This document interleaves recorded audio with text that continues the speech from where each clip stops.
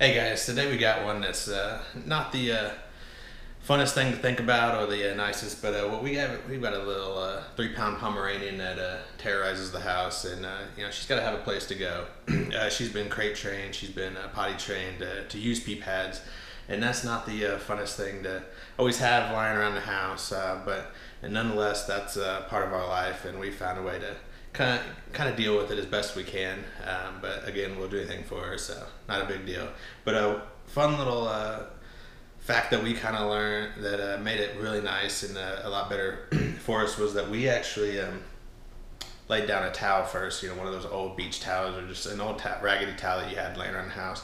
Go ahead and lay that on the bottom. We found that kind of helps our dog out realize that maybe it's grass or it's just something firm and it wants them to go to it.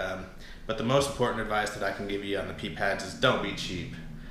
You really cannot be cheap on these, especially if you expect on having guests over or anything like that. No one wants to see that stuff. So just much like us, try to do your best to keep it clean. And I'll give you a little tips of advice. Again, we buy the PetSmart ones. I think they're called On Spot. I'm not sure exactly anymore, but we buy them in big bulk, and we just keep them around and constantly keep them changed. But nonetheless, those have the pheromones in there that make the dogs want to actually constantly go to the spot. But here's kind of a little setup we've got. Of course, we got a nice little nook here in our laundry room for her. And like I said, I went ahead and laid down one of the towels. We usually keep a little air freshener down there. Luckily, we got that. But here's our pee pads. They do have some sticks on the bottom if you go on the floor. But like I said, once these get a little saturated, they really start to get wet underneath here. So this is a big reason why we do this, to help protect our floors and to help protect anything underneath it.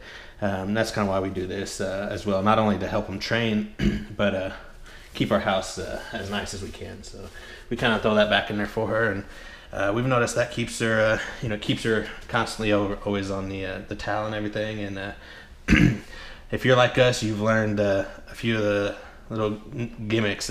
Here's our iRobot cleaner. Of course, what this does is creates an invisible wall. So we learned to penetrate, put that in a nice spot so it always keeps it away from it. Because yes, we have had some terrible misfortunate events where some bad stuff got into the wheels that we had to clean out. So we always keep that there as well. But that's our little spot, and I hope that helps. And yeah, that's just a fun little piece of advice that we've learned, and hope that it helps you guys out. Anyway, thanks for tuning in, guys, and we'll be back for another one tomorrow. Thanks a lot, guys.